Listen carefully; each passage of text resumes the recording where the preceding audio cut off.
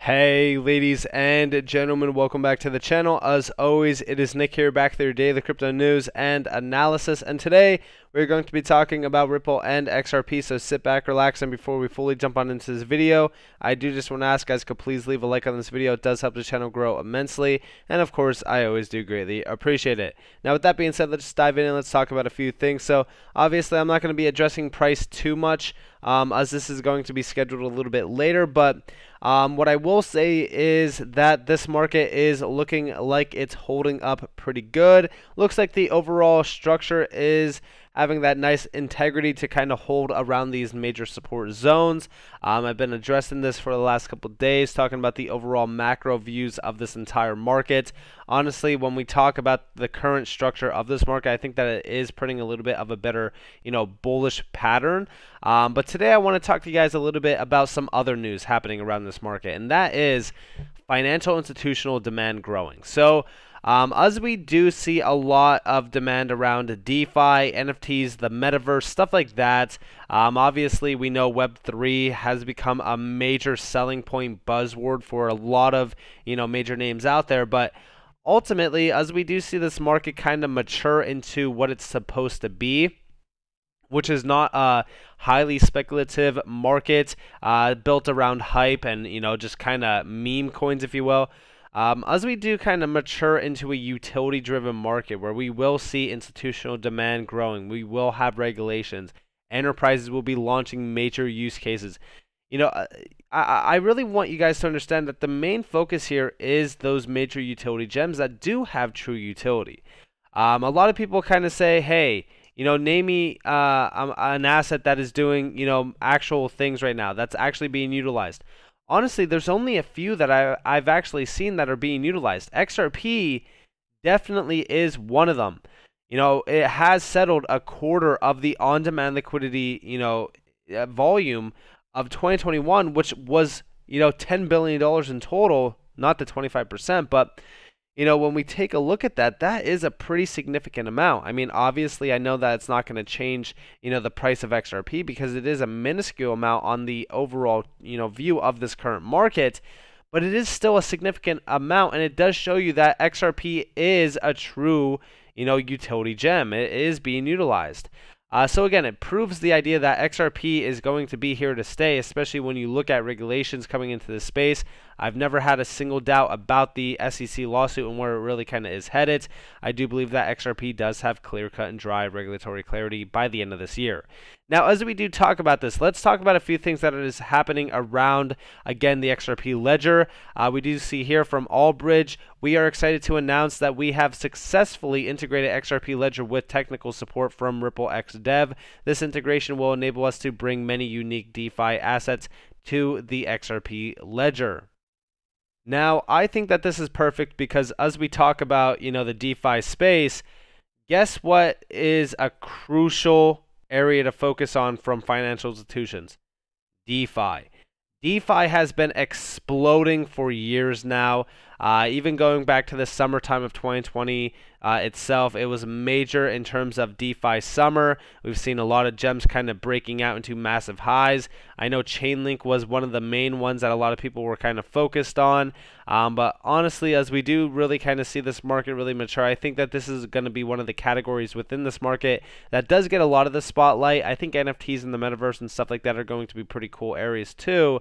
I just think that DeFi in general is definitely going to be one of the areas that does get a sort of legitimacy factor around it and kind of be printed in a better picture, because I think that this is going to be the area that a lot of banks and also governments really kind of focus on, especially as we do see, like stablecoin issuance and things like that.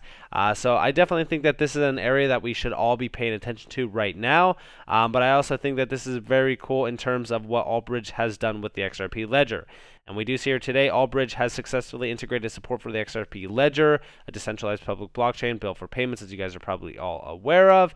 We do see here that this latest integration allows Allbridge, which has processed more than $5.8 billion in transactions to date, to link the XRP ledger with number of EVM and non-EVM compatible chains, including Solana, Terra, Near Protocol, BNB Chain, Phantom, and more chains supported by Allbridge. This does allow for streamlined, sort of acceptance and adoption of the XRP ledger on a lot of these other other multi-chains. So I think that this is great, and we do see, Allbridge became the first bridge to connect XRP Ledger with the expansive DeFi ecosystem. This, or the integration, with the XRP Ledger allowed us to deeply enhance our cross-chain expertise and offer a truly unique solution to the market. Our end goal is to establish an interconnected cross-chain environment. So again, this is very good, especially as, we do kind of look at this entire market from an overall viewpoint on, hey, we do need interoperability between all of these cross chains, because at the end of the day, this market is not going to be fully adopted and utilized properly without interoperability. And I've always said this even with Quant, when we take a look at, like the legacy, infrastructure of banks really kind of being able to utilize crypto, like we still need interoperability. It's a crucial area to focus on. So this is very interesting. This is very good. And honestly, I think that a lot of people are kind of undermining how bullish this actually is. This is going to allow a lot more use cases to be, developed. And it's honestly going to unlock a ton of potential, especially for the XRP Ledger. Now, also, I do want to get into the idea on massive, again, financial institutions and where Ripple is positioned. So we do see here IPID launches in India. One of 3 senior board members, Costa Parekh, leads Level 1 project. Gates Foundation, chairman of Moha Loop, Foundation board, on board of Interledger Foundation, and also the creator of SwiftNet.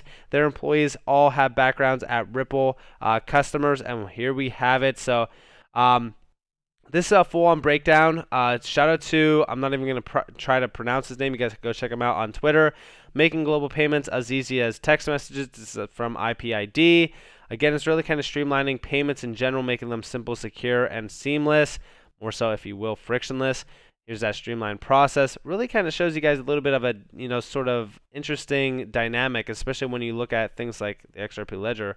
But we just hear, or sorry, not XRP Ledger, RippleNet. And we also see our global team has representatives in Singapore, and a ton of other areas, as you guys do see here as well. I'm not going to try to pronounce all of them, but we do see here, and there's that picture again. Fintech firm IPID launches in India, seeks to make cross-border payments easy. Again, here you guys have it. When we take a look at the cross-border payment market, honestly, there's only real one major winner that I will say has, a major percentage within that market. I do see Ripple with XRP grasping a large percentage of that market value, and that is a $156 trillion market. Now, talking about Moha Loop, the interesting thing here is that they are focused on interoperability as well. I believe that they're gaining this through Interledger, actually. And if you guys don't know, Interledger protocol is developed by Ripple. But we do see here, the Moha Loop Foundation's open source software can be used by organizations to build interoperable digital payment systems that enable seamless, affordable financial services between individual users, banks, government entities, merchants, mobile network operators, providers, and technology companies, connecting the underserved with the emerging digital economy. And do you guys understand what they're doing here? This is financial inclusion. Guess who else is focused on financial inclusion greatly? Well, Ripple. And the funny thing is guess what? They are a sponsor member. Next to some major names here, the Rockefeller Foundation, Monetary Authority of Singapore, Bill and Melinda Gates Foundation. These are some high-tier names, guys. So pay attention to what Ripple is doing. Also, I want you guys to understand that their mission here is to increase financial inclusion by empowering organizations, creating interoperable payment systems to enable digital financial services for all. This is why I do believe that Ripple, with, of course, Interledger Protocol, is allowing for a lot of the interoperability to be unlocked here. And it really is focused on banks and just governments and things like that in terms of regulatory bodies. So this is a huge connection for Ripple. Now, as we talk about regulations and we talk about institutional, adoption, we did see this from Ashish Birla. More institutional adoption of crypto equals bringing real-world, non-speculative use cases like payments, real estate, equities, gaming, etc., plus new liquidity venues, lower volatility. Next few years are going to be absolutely pivotal for crypto's integration into the global economy.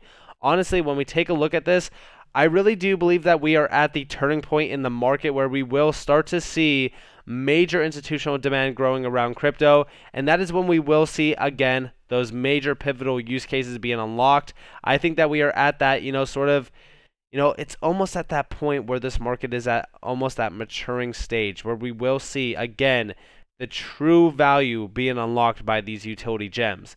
And Ripple themselves is also saying, Cindy Young talked about why financial institutions should leverage crypto and its infrastructure for payments and how regulation is key to further adoption. Again, when we take a look at regulations, everyone's always saying, regulation's going to kill crypto. Regulations are not good. Regulations are this. Regulations are that. I want you guys to understand that when we take a look at regulations, it's going to be good in a sense on, if Ripple wins this lawsuit, we will see regulatory clarity coming for XRP, but we will also see Ripple really unfold within, again, the regulatory frameworks of this market. We've already seen them create a regulatory framework around crypto. So they will unload that, make sure that they usher in regulations for this space that are not only innovative, but also non-stifling in terms of this, technology. So again, regulations could be a major, key that unlocks the doors for massive amounts of financial institutional, capital that will streamline the crypto market's overall market cap to trillions of dollars. Now, as we do see this, guess what? 75% of financial institutions plan to expand support for cryptocurrencies over the next 12 months. Now, this goes back a few months ago. This goes back to January. But we did see a major demand around financial institutions within crypto. And we do see here they are preparing for an anticipated surge in the usage of cryptocurrencies, and competition among financial institutions angling to underpin businesses' cryptocurrency payments is likely to be fierce. Now, I want you guys to understand that when we talk about financial institutions, what company is perfectly positioned for this area? Well, not only, I shouldn't say just in general for that, but also think about it like this, right? When we talk about this, they're talking about developing seamless transaction methods and things like that. Guess what's coming in 2022? That's right, you guys guessed it. The liquidity hub. This is perfectly focused on financial institutions from Ripple's side. This is going to be huge. This is focused on, again, providing liquidity and streamlined payments. And we even see here, enterprises will use Ripple Liquidity Hub to easily and seamlessly provide their end customers with the ability to buy, sell, and hold digital assets at the best possible prices across a range of venues. This is going to be huge, especially as we do see the demand evidently more and more growing around this area. And again, regulations are going to streamline use cases like this and streamline capital to flow into this market.